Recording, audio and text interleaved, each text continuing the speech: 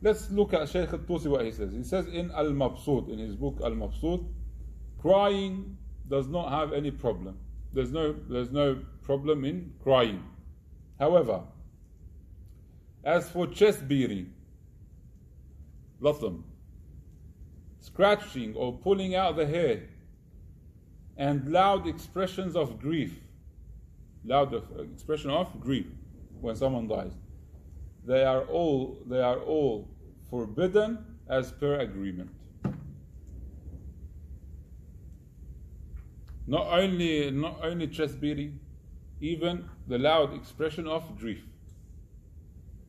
Now go tell the Shia, Sheikh Al Tusi says that this chest beating is forbidden.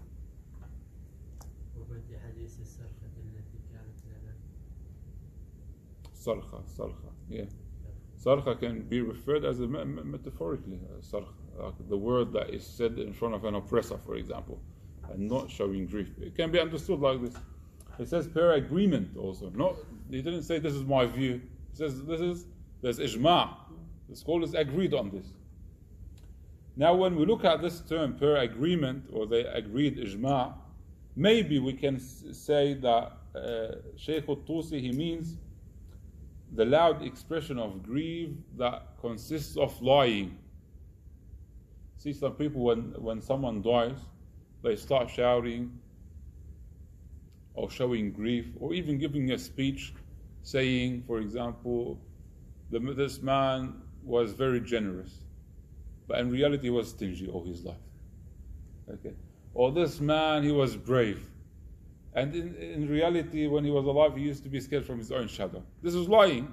They're lying. He wasn't brave. He wasn't generous. This lying is haram. This is an example. So maybe this is what he means. Showing deep grief or loud grief that consists of lying is haram. Because you can't accept, or we can't say that someone like Sheikh Al Tusi, rahmatullah alayh, he wasn't aware that there is no agreement about deep grief being haram between scholars. There's no agreement about this. But from the statement of Sheikh Al Tusi, we don't understand that he meant deep grief that consists of crying. He says deep grief in general, and chest beating in general. Yeah.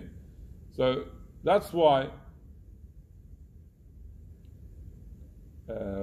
when we look at the narration, especially last week when we saw the 5 narrations, what did we say about them?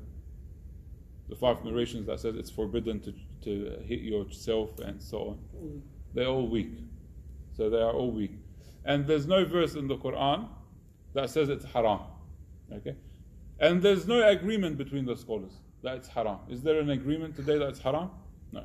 So this is why we say there's no intellectual weight for the statement of Sheikh Al Tusi, rahmatullah.